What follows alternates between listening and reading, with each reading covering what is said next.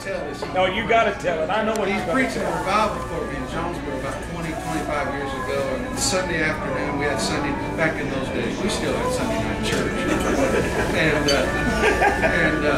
So I took him to lunch after Sunday morning service. And he said, well, I really need to get back to the room and pray.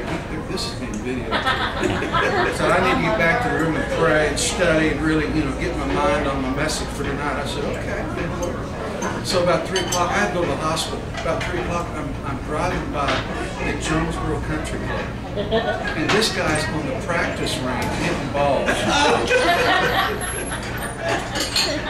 Praying and studying and getting ready. I know it is. Getting ready for Sunday night church. Yeah. I had to practice what I preached. So Sunday that evening, I asked him, I said, well, did you get some rest? Yeah. I said, everything. He said, man, yeah. I said, well, man, you were sure hitting them good on the practice range. That's all right. That's terrible. He doesn't remember all the miracles and all of the healings. Oh, You had to get out there and you have to do all that stuff. I know what, sweetheart. We love all of you. Good to see you. Love you too. Let's ride to St. Louis to see you.